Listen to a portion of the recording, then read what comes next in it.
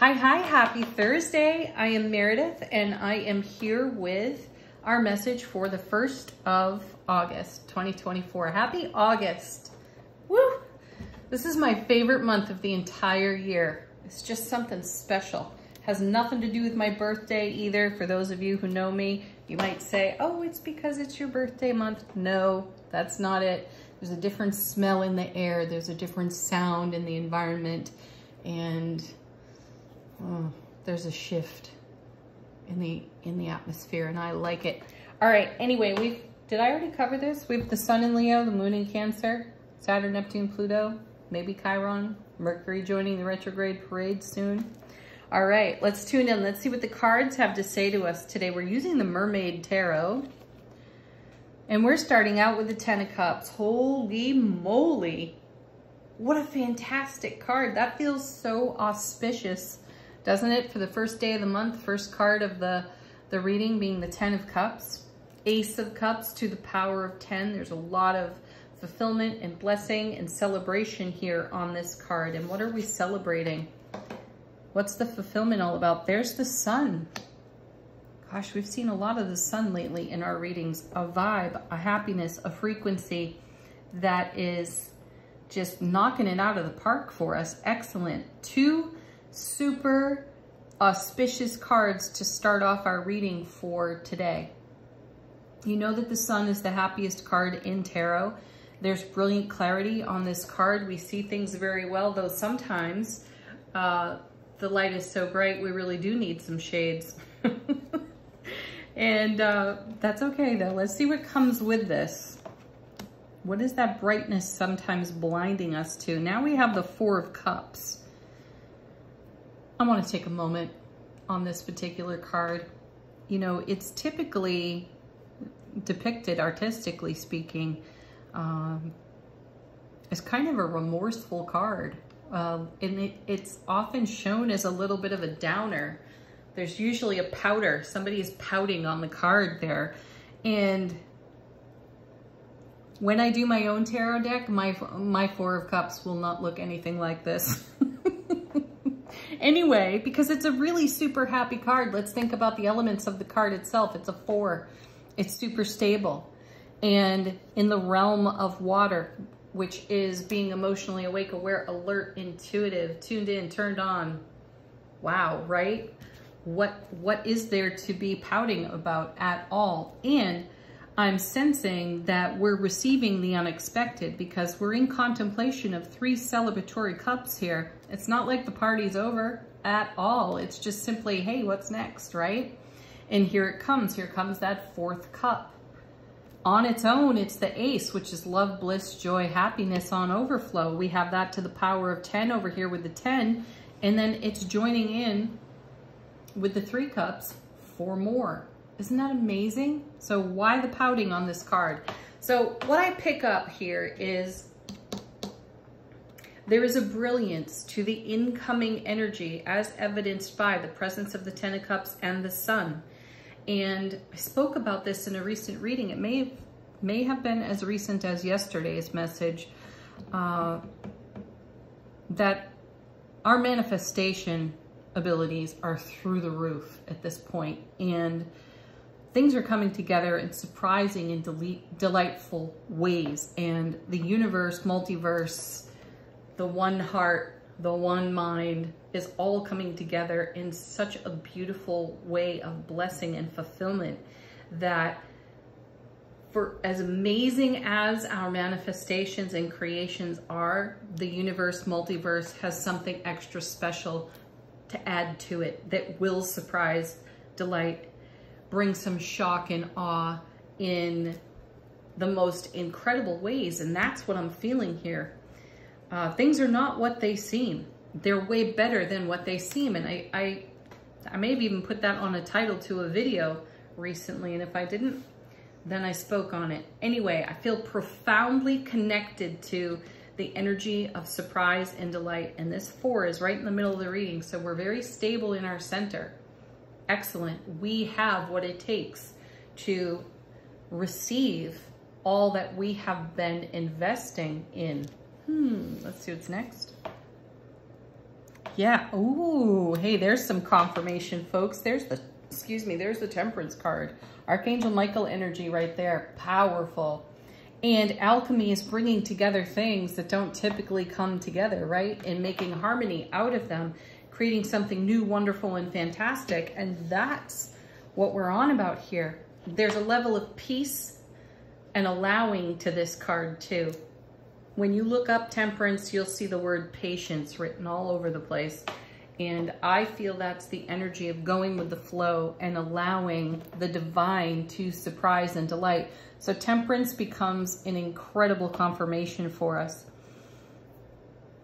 in this scenario, in this lineup of cards. Next, set of two. The first is, ooh, the Devil. Look at us being caged over here. What's it paired with? Fantastic, the Fool. Wow, the Fool's been very present lately. You know what this looks like to me? We have shed an old skin for sure. We've liberated ourselves and we've set ourselves free from an old paradigm of belief system that had us living limited in a cramped way. You know, like this Devil card shows a mermaid stuck in a trap, right? And here we have the Fool. The Fool is all about taking a leap of faith. Another thing that we've spoken on this week in the messages. And this is us setting ourselves free. And whatever divine alchemy had to come together to make that happen has a lot to do with the Sun and the Ten of Cups and the dreams, the manifestation intentions that we hold in our heart space that we are connecting with and creating in the now. And the multiverse is blessing it with more and extra. And that more and extra gives us wings. That's what I feel here. So we're taking a great leap of faith in ourselves, in our journey, and everything that we have been investing in. So these cards become an amazing confirmation toward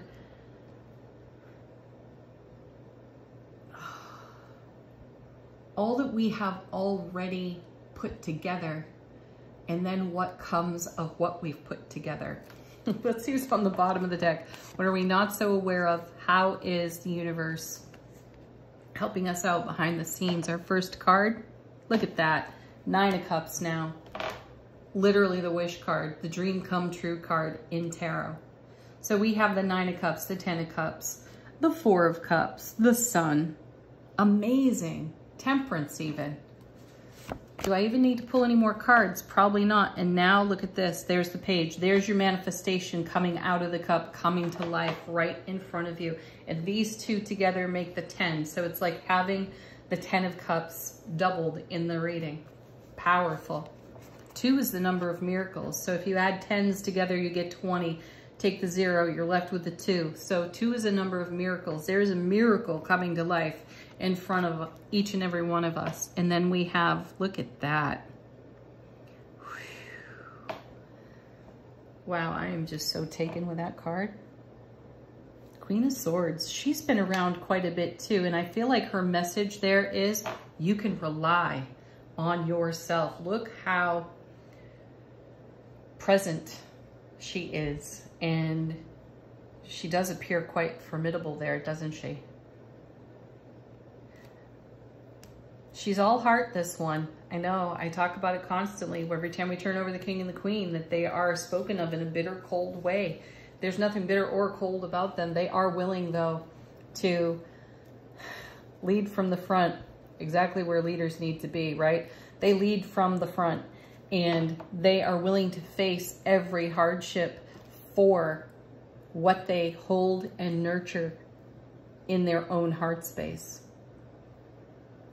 And I feel that's what we've done. And if ever there's a shadow to be grateful for on that 4 of Cups, it's our ability to walk into the darkness and bring the light that we are. And I feel like this Queen is emphasizing that. And that's what it took for us to bring our dream to life, because we had to overcome the programming in our ego awareness. And I feel like this is a message of success. Yeah, 6 of Cups now. Gosh, we are so blessed with cups. So now we have, oh my goodness, look at this. The 9 in the page making a 10. We have the 10 proper. Now we have the 6 and the 4 making a 10. So it's like the 10 of Cups showing 3 times. 3 is the number of heaven. We are bringing heaven to earth. Look at that. Final card. And this one's been around for us for a while too.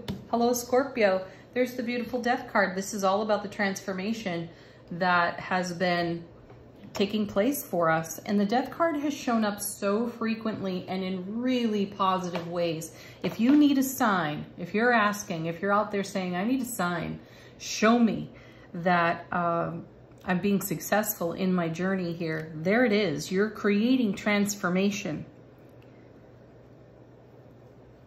And 6 of Cups is the soulmate card in tarot. You are your own best soulmate. This is a channeling card as far as I'm concerned.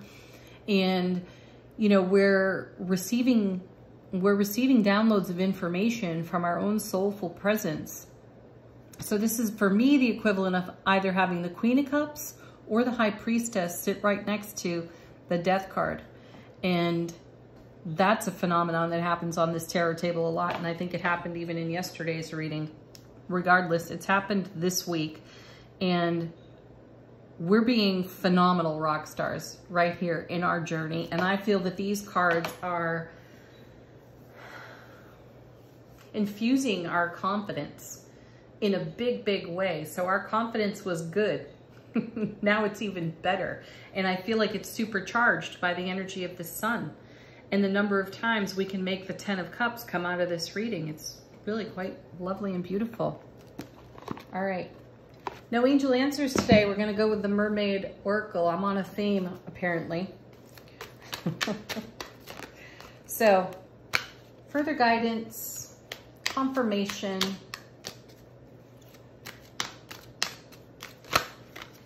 answers to questions in these cards, perhaps, for you. Sweet. Memories. Taking a walk down memory lane, having some hindsight here. And that may be a much better perspective for the 4 of Cups, because here you can capitalize on your successes and your less than successful experiences. Use your memory field and your hindsight for great investment energy in the oncoming. So take the hardships, take the highs and the lows, and put them all together, because they shape the now moment, which then influences the oncoming ripple. So take a walk down memory lane, celebrate all of your successes. Next card is love. Be the love that you are. You are pure, raw love on earth. Bring it, be it, shine it through the energy of the sun. Be in love with your journey. Next, excellent advice. Move forward, move onward. No energy of the Hanged Man. There's no pause here. This is definitely a take action. It feels gentle though. And I like that too. One more. Seriously, here it is, miracles. I spoke on that a few minutes ago. Miracles are taking shape. Stay in motion with your dream. Stay in motion with your manifestation. Reap the reward and the blessings. Final word on the reading. What did I do with that deck? Oh, it's right here. My goodness. We're using the Elemental Oracle. How is our soulful presence informing our waking consciousness?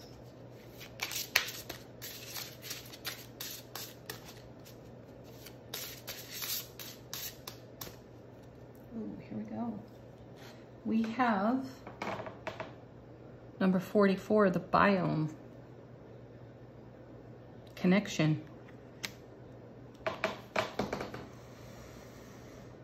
You are an integral part of the all that is. And be awake, aware, and alert to